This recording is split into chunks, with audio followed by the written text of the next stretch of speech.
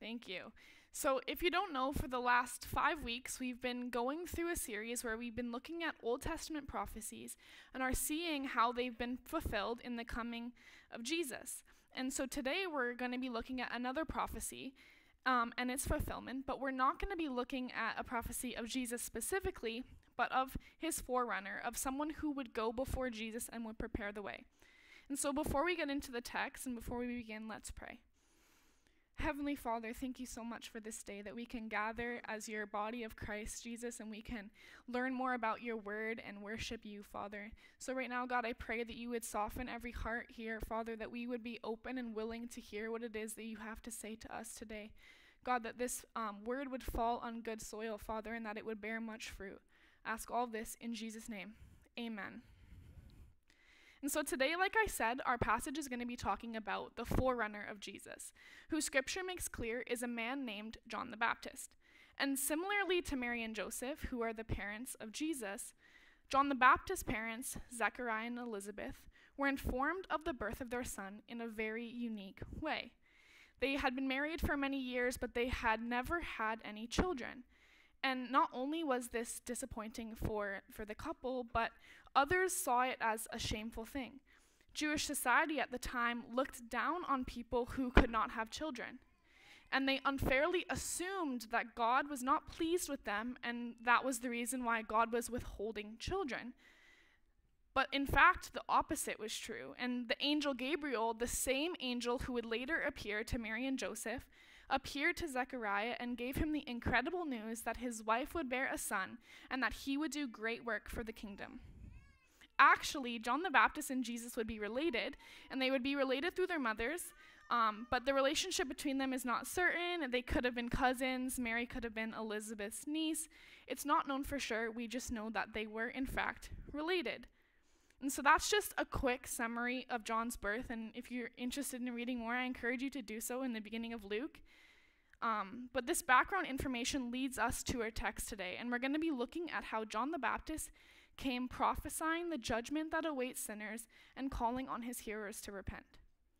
So let's get right into it. And our first point for the day, we're going to be looking at the message that we see in verses 1 to 6. And verse 1 says, "In those days, John the Baptist came, preaching in the wilderness of Judea." So Matthew begins by showing us that this account is a historical account. He begins by saying, "in those days." And with this in mind, we can understand that both John the Baptist and Jesus are now grown men. John the Baptist is beginning his ministry, and Jesus is about to begin his ministry soon. And we know that Jesus began his ministry when he was 30 years old. So with that in mind, we know that both of these men are grown up now and some time has passed. And the passage says that John the Baptist came and he began preaching in the wilderness of Judea. And John's message was clear and it remained the same. In verse 2 tells us that he went around preaching, "Repent, for the kingdom of heaven is at hand." Repent. That's a pretty big and strong word that we see at the beginning of John's message. It's the first word that we see. But did you know that it's also the first word that we see in the beginning of Jesus' ministry when he's preaching in Matthew 4:17? And it's also the first word that we see when Jesus sends out the disciples to preach, calling on the people to repent in Mark chapter 6, verses 12. All throughout the New Testament, we see this idea of repentance as being at the forefront. And so clearly, this message of repentance is important to God and it's important to Christ, and so therefore it should be important to us. And so what exactly is repentance? The Greek word for repentance is metanoia, and this word is actually an action word. All people, no matter who you are, no matter where you came from, have sinned and have fallen short of the glory of God. And this sin separates us from our holy Heavenly Father. He is so holy that he cannot be in company with sin. And so God sent his only Son, Jesus Christ the Messiah, the true reason for this Christmas story, this Christmas we've been celebrating. God sent Jesus to die on the cross so that through his sacrifice we could be reconciled to the Father, our sin could be paid for, and we could live in relationship with him. You see, repentance is the action of forsaking sin and turning to God. And notice how I mentioned that it's an action word. It's not just a feeling word. It's not like, oh, I feel really remorseful for my sin. I'm really sorry for what I did. No, it's a metaphorical changing of direction. It's feeling sorry and remorseful for what you did, but doing something about it. It's turning away from our sin and turning to our loving and holy Heavenly Father. John's message was the Messiah, the King is coming, so repent and return to him as a response to this good news. He wanted the people to know that the kingdom of heaven was near, and the kingdom of heaven is the reign that he brings about through Jesus Christ. The person of Jesus is connected to the kingdom, and John is saying Jesus will shortly appear, and with him the kingdom of heaven. The kingdom of heaven wasn't distant, it was a very near thing, and this is why John is so urgent in his call to repentance. And so some time has passed and Jesus is born. This is just a glimpse in the future.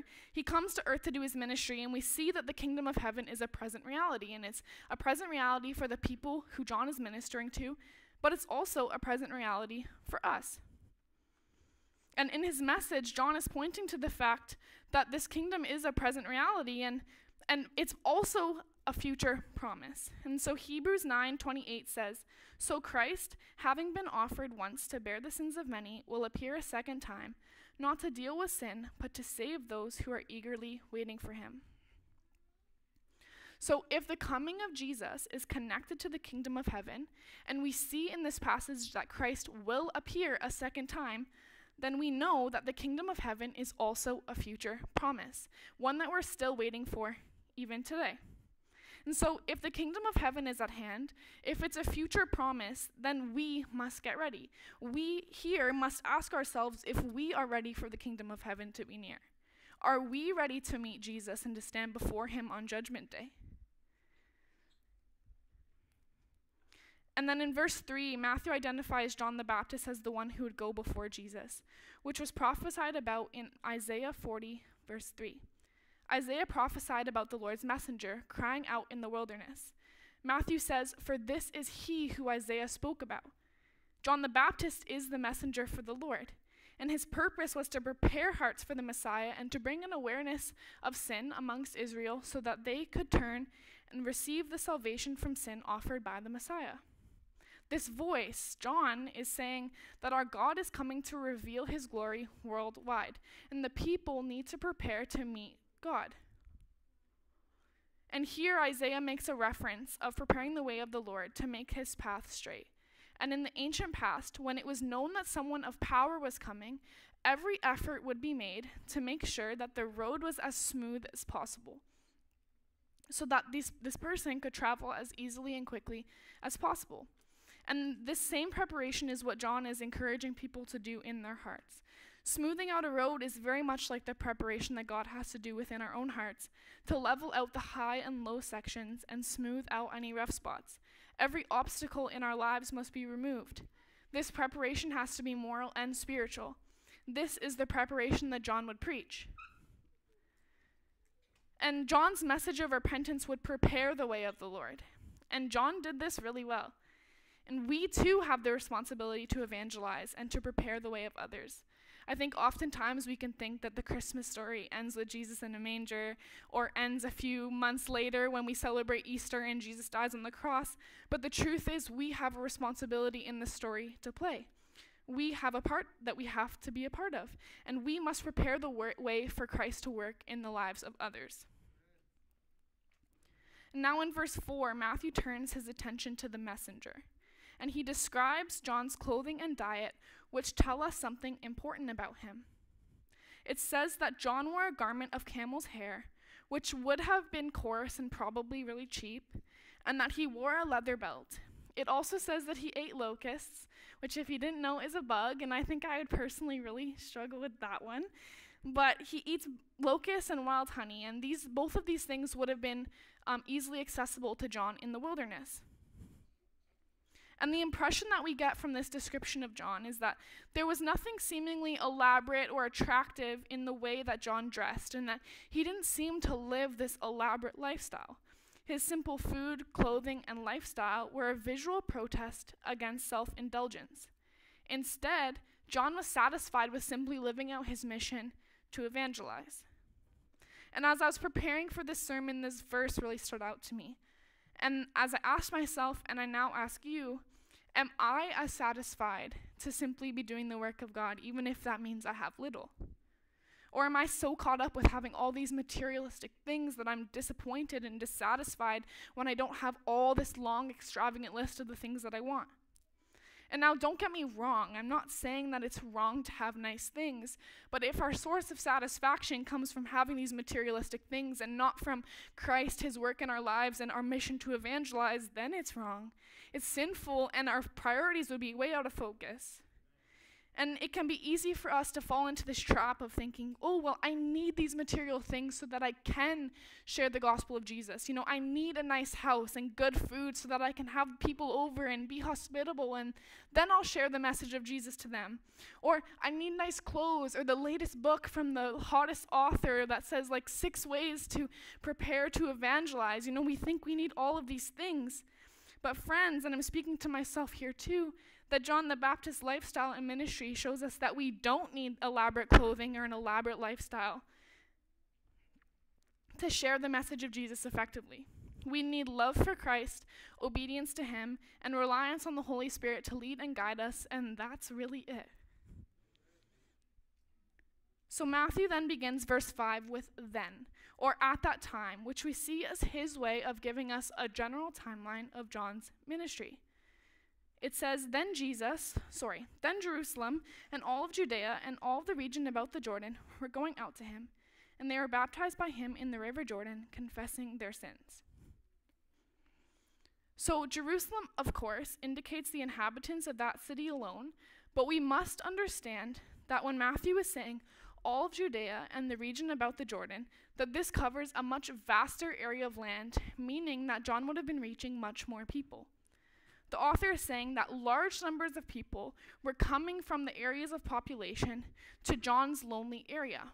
It was a rarity for there to have been such a prophetic figure at that time, and so people were coming from far to hear and to see John.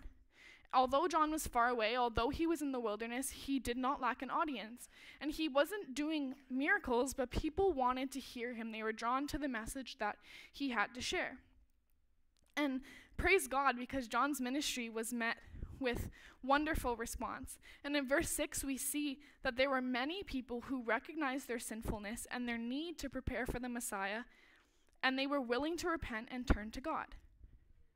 You see, John's call to repentance was met with exactly that, as the people responded by confessing their sins. And it's important to recognize that this idea of personal repentance would have been a new thing for these people that John is ministering to. They would have been familiar with collective or group confession on the Day of Atonement, or they would have been familiar with individual confession in specific cases, but this idea of like spontaneous self-confession would have been completely countercultural for these people. But it's when we truly understand the gospel message like they had done, when we truly understand just how far away we are from God and the lengths that he has taken to bring us near again, that is what leads us to repentance. We can sit at church all day and listen to sermons all day long, but if we don't understand that we are all sinners and that we need a Savior and that our sin has separated us from our Creator, the one who loves us so deeply, then we're missing the point. So these people had repented. They were baptized in the Jordan River, but it wasn't the baptism that had saved them, but the repentance that happened first. Without this acknowledgement of their sin, being baptized in the Jordan would have simply been like taking a bath. It has no spiritual significance. You see, baptism doesn't grant salvation, but it demonstrates that someone has already repented and been saved. And in that time, the Jewish community was already practicing baptism, but this baptism was typically among Gentile people who wished to become Jews. And so for a Jew in this day to submit to baptism was essentially them saying, I confess that I'm as far away from God as a Gentile, and I need to get right with Jesus. I need to get right with God. And so that's what they did, and many people repented of their sins and were baptized. And as I was looking into this, I realized that this word baptize is actually a verb, and it means to dip or to plunge. And in the passive form, it actually means to be drowned. We don't drown people when we do baptism, though, but this word is used to describe ships that sink. We should not miss the significance of this imagery because it shows us that baptism is death to a whole new way of life. And the message is the same for us today. Baptism should follow after our repentance. It's a public declaration of our faith, and it signifies that you are dead to sin and alive in Christ, as we see in Romans 6:11. So if you've repented of your sins and are in relationship with God but have never been baptized, then I strongly encourage you to do so and to make this public declaration of Christ's work in your life. And if that's you and this is something you're considering, then I'd like you to think about being baptized at our next baptism service in March. And while we're on this topic, I just wanted to mention that I often hear people say that they're not ready to be baptized because they still sin sometimes, or they still fall, or they sometimes miss doing their devos or whatever. And I want you to understand that if this was the requirement, if the requirement was that after you repent that you never ever fall again, or that you're a perfect Christian, then not one person sitting in this room would have ever been baptized. Because that's not a requirement that not any of us are able to fulfill. You see, baptism is a public declaration of your faith. It's not a statement that you've perfected your faith. And as we move on to verse 7, we're going to notice that it's not just the inhabitants of Jerusalem, Judea, and the surrounding region who come to John in repentance. You see, many Pharisees and Sadducees attended John's baptism as well. And you might be thinking like, wow, look, these religious leaders are flocking to John. They also want to confess their sins and repent and be baptized as they await the arrival of their king. But that's not exactly what happens, and so let's look at what John says to them in verses 7 to 10 and the warning that he brings. Let's begin with just verse 7. It says, "But when he saw many of the Pharisees and Sadducees coming to his baptism, he said to them, 'You brood of vipers, who warned you to flee from the wrath to come?'" And so here we are introduced to two important groups in first century Judaism, the Pharisees and the Sadducees. The Pharisees were a legalistic group who strictly kept the law of Moses and the tradition of the elders. This term, Pharisee, actually derives from the word separated, and the Pharisees viewed themselves as God's separated ones.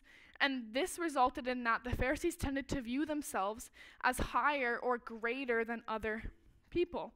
And at the same time, they focused so much on legalistic details of the law and the tradition that they often missed what it was that God was doing. And the Sadducees, on the other hand, they were more politically minded, and they had theological differences with the Pharisees.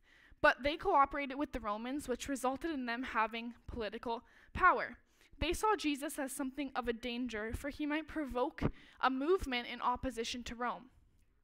And together, these groups, they represented the leadership of Judaism. And while these two groups were very different and were often in conflict, the one thing that united them is that they were in opposition to John, and they were then later in opposition to Jesus.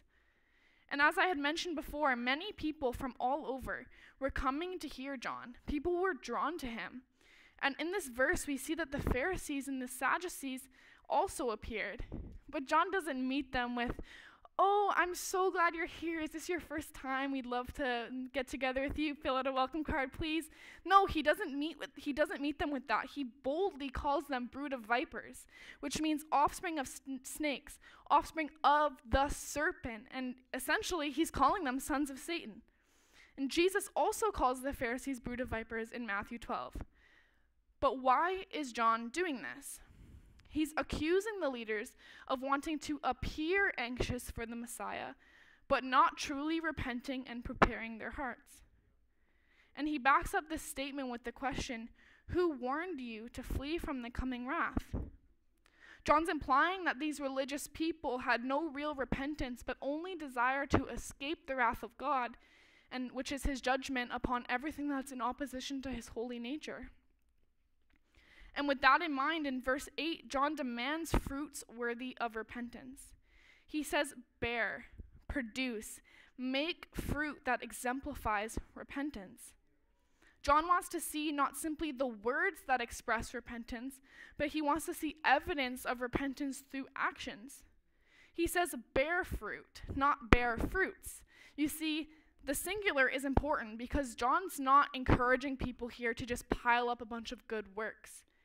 We know that good works do not save people. And in Ephesians 2:8-10, we're reminded that it's not a works-based faith, but that this grace is a gift from God and is the only reason that we are saved.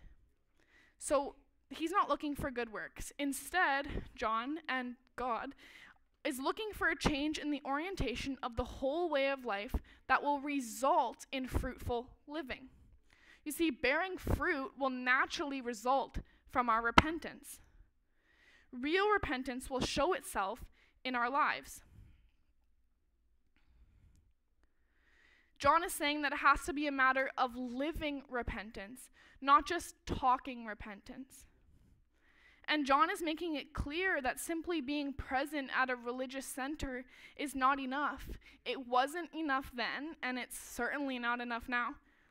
Even today, there are many people who say they are living rightly before God, but the fruit in their lives doesn't exemplify repentance. You see, it's not enough to just come to Centerview Church or any other church for that matter and listen to the word of God being preached and sing songs and maybe even volunteer if every aspect of our life is not changed. There must be fruit in our lives that Christ is working within us. And this brings us to verse 9 where it says, "And do not presume to say to yourselves, 'We have Abraham as our father.' For I tell you, God is able from these stones to raise up children for Abraham." So John hammers in this previous demand with a reference to the Jewish pride that these people have from being descendants to Abraham. He's saying, do not say to yourself, or do not think to yourself, or do not try to justify your refusal to repent. And I think it's important for us to understand that to many Jews, it would have been an unthinkable concept to them that a Jewish person could possibly not go to heaven. You see, they believed that all of them, no matter what they were doing, simply because of who they were related to, because they were related to Abraham, they believed that all of them got like a free pass to heaven. But that's not the case. John is saying that salvation does not come as a birthright, even for the Jews, but that it comes through faith in Christ, through repentance and relationship with him. God was looking for more than a complacent claim of relationship to Abraham for the Jewish people, and he's looking for more than these claims in our life too. And for me, as I was growing up, my parents and my grandparents who are here today, they were pastors, and so for much of my childhood, I grew up in church, and I relied on my parents' faith. I never really made faith my own until I was a teenager, but I assumed, I'm a Christian, I'm doing all things that Christians should do, so that makes me right in my relationship with God. I was like the Jewish people, and just how they assumed that they were in right relationship with God because of Abraham, I was doing the same thing. And it wasn't until I recognized that I was a sinner, that I needed a Savior, and that my parents' and grandparents' relationship wasn't going to be my relationship with God, that I needed my own relationship with him, that I turned to God for myself and developed my own relationship with him when I was a teenager. And the truth is, if you're relying on your parents' faith like I was, or your spouse's faith, or your friend's faith, or maybe you're even friends with a pastor and think that God's going to give you extra favor because of who you're associated with, but if any of these describe you, then the truth is that you're living just as far away from God as I was. And then John says, "For I tell you," as he speaks with authority and commands the listeners to hear what comes next. And it's likely that at this point he's like pointing to some stones beside him as he says, out of these stones, God can raise up children for Abraham. And essentially what he's saying is that being children of Abraham was no great matter, for God really could put anybody there. God did not need these specific people to accomplish his purposes and fulfill his promise. And so their relationship to Abraham wasn't enough to grant them salvation. It wasn't about who they were related to, but about the posture of their heart. And in verse 10, John furthers his point as he continues to bring out the seriousness of the position of those who do not genuinely repent. He says, even now, showing that the judgment that he's about to describe is a present reality. He says, even now, the axe is laid to the root of the trees. And this axe was a symbol of destruction. And the fact that it's lying at the root of the trees paints us a picture of the death that is to come. The root of the tree is where the tree draws its life and its sustenance from. And so this picture suggests that as the tree is cut down, its source of nourishment will be taken away. On the day of judgment, those who are found unfaithful will be removed from the source of life, from Jesus Christ. There is no such hope for the tree, which in this case represents a person who is living far from God. John says every tree, meaning that it's not restricted and it's not, there's no exceptions. Friends, we must not think that we can get away with our sin. The truth is, trees that do not produce fruit in keeping with repentance will be cut down and destroyed. Not only will the tree be cut down, but it'll be thrown into the fire. And this should serve as a warning for those who are not in relationship with God. And you might be thinking like, wow, Katie, you're being a little bit intense today. But I'm being intense because I see that John is also intense, because this is a serious matter. It's not something to take lightly, and I hope that you see my heart and that I'm saying this out of love. But if you've not repented of your sin and turned to Christ, then on Judgment Day, when you stand before Jesus, you will be cut off from him, who is the source of life. And yet God did not want this to be the case. So he sent his son, Jesus Christ, to die on the cross so that if we repent and believe in him, this will not be our destiny. Friends, repent of your sins and turn to Christ, who is the source of life. And my final point for today is the proof, which we see in verses 11 and 12.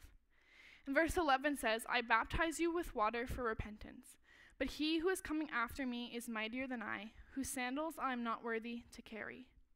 He will baptize you with the Holy Spirit and fire. So John's baptism was one of repentance, which he's been talking about. But John moves to his contrast with a but, and he contrasts himself with the greater and the mightier one who is to come. This word greater contains the idea of strength, of power. Christ would be more powerful than his predecessor, who is John. Christ is so powerful that John sees himself as not worthy to perform such a simple task for the great coming one, and he illustrates this with this idea of carrying sandals. And the important point here to note is that carrying sandals would have been a task that only slaves would perform. And so it's a mark of John's humility when he says that he is not worthy to perform this simple task for Jesus Christ that not anybody else but a slave would perform. Instead of becoming proud of the crowds that he drew and the response that he saw, John recognized his own place before Jesus Christ. My prayer for us today is that we would never become so arrogant in our own lives and our own ministry and the things that we're doing that we place ourselves above Christ, who is so much greater than we are. This great one, John says, Jesus will baptize you with the Holy Spirit and fire. John saying, Jesus will do so much more for you than I ever could. Jesus would bring these people and would bring us the Holy Spirit. And the Holy Spirit would indwell believers and purify them, which is shown in this baptizing with fire. And verse 12 says, his winnowing fork is in his hand, and he will clear his threshing floor and gather his wheat into the barn, and the chaff he will burn with unquenchable fire. So John concludes this passage with a metaphor of judgment.